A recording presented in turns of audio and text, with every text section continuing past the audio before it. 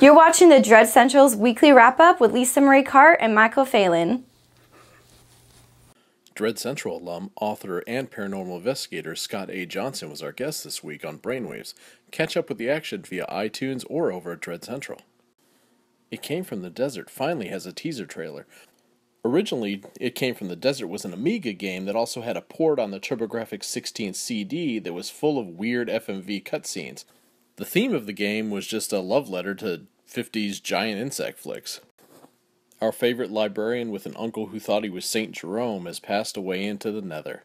New York Times report that Drummond's death was caused from complications following a fall she sustained earlier this year. Oh, I should have seen this coming. If Rampage is going to get its own adaptation, why not Altered Beast too? The production company Circle of Confusion will be bringing this project to life with the help of Tomoya Suzuki, the president and CEO of Stories International.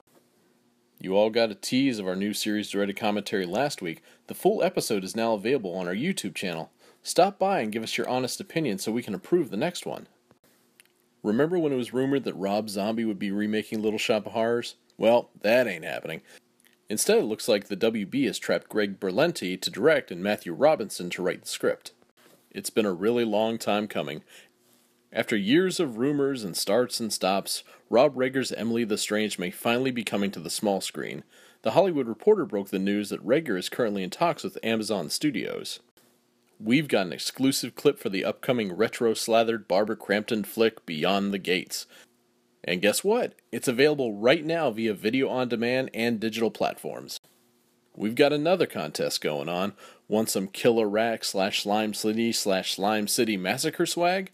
If so, send an email to contest@dreadcentral.com and include your full name and mailing address along with Camp Motion Picture Giveaway in the subject line and we'll take care of the rest.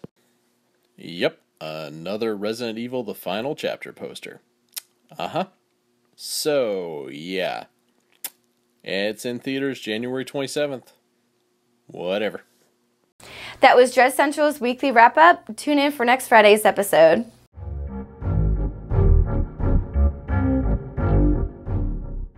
You're watching the Dread Central's weekly wrap-up with Lisa Marie Cart and Michael Phalin.